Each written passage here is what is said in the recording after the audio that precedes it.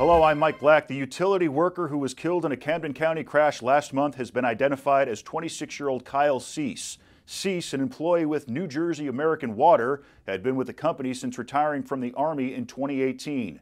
And the Cape May County Zoo announced the passing of their 20-year-old bobcat. The bobcat originally moved here with his owner from out of state, but it's illegal to keep a bobcat as a pet here in New Jersey. He came to the zoo after getting turned over to authorities.